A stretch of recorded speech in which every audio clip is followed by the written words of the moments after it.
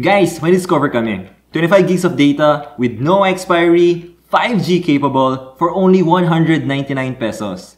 This is Ralph and you're watching Zap Studios.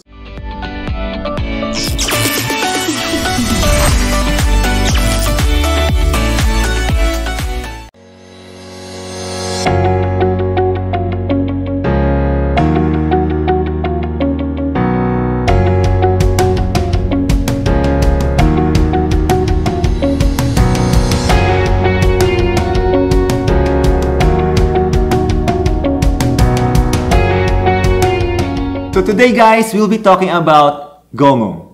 GOMO is the first fully digital telco to arrive here in the country. It's an all-in-one mobile app, 5G capable na siya, of course LTE also. It has 25 gigs of data allocation and pinakamaganda dito is wala siyang expiration date. If you're wondering kung ano sabihin ng GOMO, GOMO stands for Go Out More Often. By the way guys, this video is not sponsored by GOMO. So currently there are 4 countries na operational na si GOMO. That's Singapore, Ireland, Thailand, and lastly, dito sa Philippines. So paano gumagana or nagiging operational si GOMO here in the country? GOMO goes into agreement or a business agreement with one of their local telcos, which here, ang pinili nila is Globe Telecom. So nag-start sila ng agreement nila with Globe Telecom here in the country last October 2020. Okay guys, so where can you get this GOMO SIM? You can go directly to their website. I'll put the link on the description down below. Or you can also go to the official stores at Lazada and Shopee. When you're going to avail this GOMO SIM on their website, there are 2 types of payment methods, which is through GCash and through credit debit card. If you want to avail through COD service, hindi ito pwede sa website nila. You have to go to their official stores at Lazada or kay Shopee. Take note guys that the GOMO SIM is originally 299 pesos if you're gonna purchase it on their website. But for a limited time offer, imbis na 299 pesos, 199 pesos na lang siya for 25 gigs of data until January 15, 2021. Clarify ko lang din guys that if you're going to reload, let's say naubos na yung initial 25 gigs na kasama sa first purchase nyo, 299 pesos na siya, hindi na 199 pesos. Even pa nag-reload kayo before January 15, 2021. If you purchase this GOMO SIM sa website nila, may free delivery na rin to guys. You don't have to pay anything sa delivery nila. If you're living in Metro Manila, that's 3 to 5 days. If you're living naman sa Luzon, that's 5 to 8 days. If you're living naman sa Visayas and sa Mindanao, medyo matagal, 8 to 12 days siya. Pero again guys, there's no delivery charge. So once naka-purchase na kayo sa website nila, magsisend sa inyo si GOMO ng email and nandun sa loob yung tracking number nila para makita nyo kung nasaan na yung item nyo. So paano nyo malalaman kung kailan ipapadala ni GOMO yung SIM card nyo? So GOMO will be sending you a text message on the day na i-deliver yung item nyo. So yung GOMO SIM natin, it's not any different, no, tulad sa mga ibang telco SIM cards natin dito sa Philippines. Makikita natin at the back, the number over here. And also here on the upper right, makikita natin expiration niya once na hindi nagamit tong SIM card na to. So, buksan na natin. Inside, actually walang laman. Makikita lang natin dito na get ready, GOMO. And lastly, makikita natin yung SIM card niya. I don't know pagkita sa camera guys, pero you can see the different cuts ng SIM card depende on your device. So, which is a good thing para at least madali siyang gamitin. Okay guys, so nakabit na natin yung GOMO SIM sa pocket Wi-Fi natin. Now, we have to download the mobile app, the GOMO mobile app. So, you have to go to your Google Store or Play Store to download the app. So, once na-download nyo na siya, kailangan nyo i-input yung GOMO number nyo, which is found over here. So, input lang natin sandali, guys. And once na ma-input natin, makikita natin na may instruction siya. So, insert GOMO SIM. Proceed lang tayo. Then once na proceed tayo, meron siyang isa-send na code to verify na talagang number mo to. So, hintayin lang natin dumating yung code. Ayan na, guys.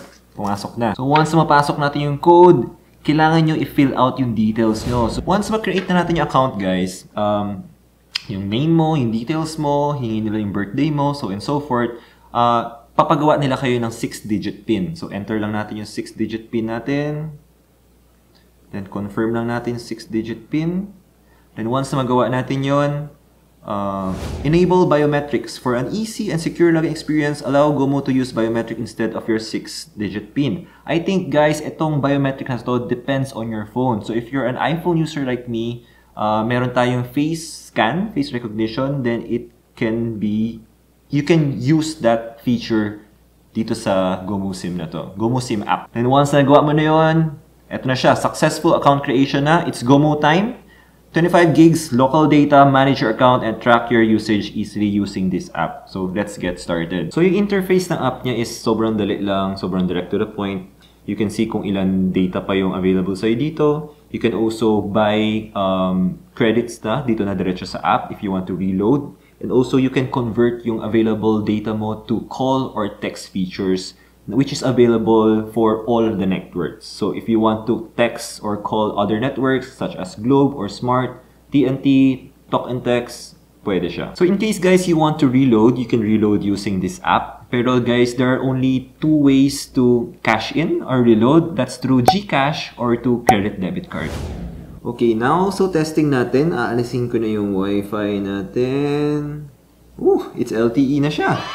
So guys, regarding naman sa speed, makikita niyo sa sample namin, kapag malakas si Globe sa area nyo, malakas din si GOMO. Kapag mahina naman si Globe sa area nyo, mahina din si GOMO. As mentioned earlier, sumasabay lang si GOMO sa radio frequency ni Globe Telecom. So if you're gonna use the GOMO SIM for occasionally browsing the Facebook, browsing Instagram, tweeting, using other social media apps, wala naman tayong magiging problem dito. 25 gig is plenty. Especially if you're playing games such as Mobile Legends or League of Legends Wild Rift.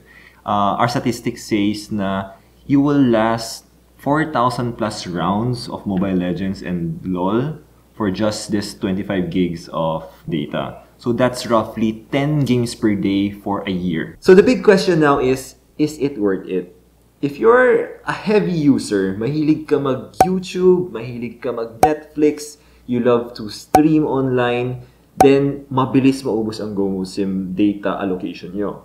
Pero if you're a light user na occasionally gumagamit ka ng data and sawang-sawa ka na sa parating na e-expire ang data mo, then the GOMO SIM is perfect for you. So guys, clarify lang natin regarding sa expiration date ni GOMO. Yes, walang expiry. Again, no expiry ang data ni GOMO SIM, pero ang SIM card niya meron. Within 1 year's time, kailangan mo mag-reload para mag-refresh ang expiration date niya. By the way guys, again, this video is not sponsored by GOMO. Ang pagpasok ng GOMO here in the Philippines for me represents change for the better for us Filipinos.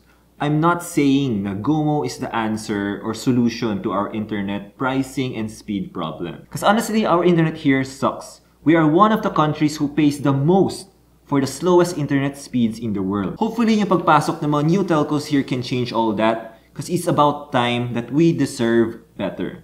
This is Ralph from Zap. See you next week. By the way guys, once we reach 250 subscribers, we'll be giving away 10 GOMO SIMs. So be sure that you are subscribed to this channel and follow our social media accounts to keep you posted on the mechanics. Also, thank you guys for your support. Even though we just started this channel, we've been receiving positive feedbacks and also suggestions from you guys on how we can improve further. This is Ralph from Zap Studios. See you on our next video.